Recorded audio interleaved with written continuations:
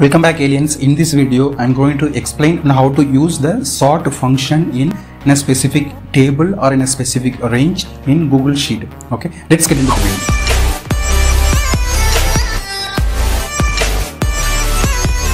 And this is the formula for sorting the data in Excel. Here it is accepting three parameters: range, sort column and sort option. So the range, the first parameter range, is nothing but either it can be a table range or it can be a specified any range. So if you are specifying any range, so the range can be either table based range or you can make any customized ranges as well. Okay, but the thing is, the ranges you should not mention the table headers, because if you are defining the table header also will be sorted. Okay, the second parameter is sort column.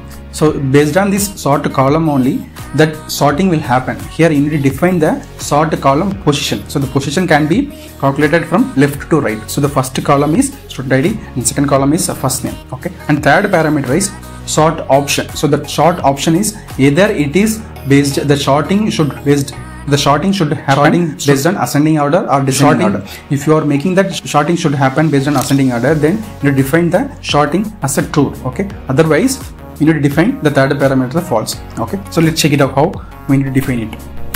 Here I am specifying the sort function. On the first parameter I am defining as a range. I am defining that student ID, first name and marks. Here I have omitted the column headers. Okay, and that second parameter I define the sort column. Okay, here I want to sort based on that first name, that means a second column. Okay, and third parameter sort option. Here I want to sort the column based on ascending order, so I need to define as a true. Okay, so true is the ascending. Okay, if I click enter, you can see the data already got replicated here, but the thing is the data already got sorted. Here sorting is happening based on that second column first name. You can see that M is the first character in the defined ranges, right? So it got sorted based on that second column. So this is fine, but how do we sort the specific ranges with multiple criteria? Can we do that? Yes, we can do that. Okay, so let's check it out how to do that.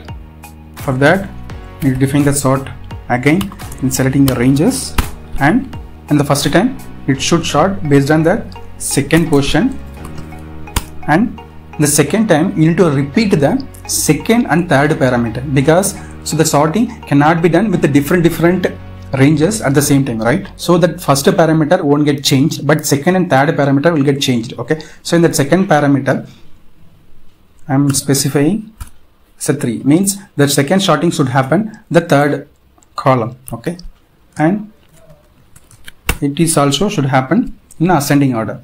And if I click enter, you can see the result as a Maggie, Naveen, Raj. But you can see that second row and third row, okay, it got repeated. But the thing is, third column we can see 240. 240 is nothing but 240 and 250. We have two findings, Naveen with 240 and Naveen with 250. Okay, but it got sorted based on that first finding, means ascending order of the marks. Okay, 240 is the first finding. So second time it got sorted with the 250. Okay, so that is how it works. So if you want to verify that, so I'm just removing the second sorting option.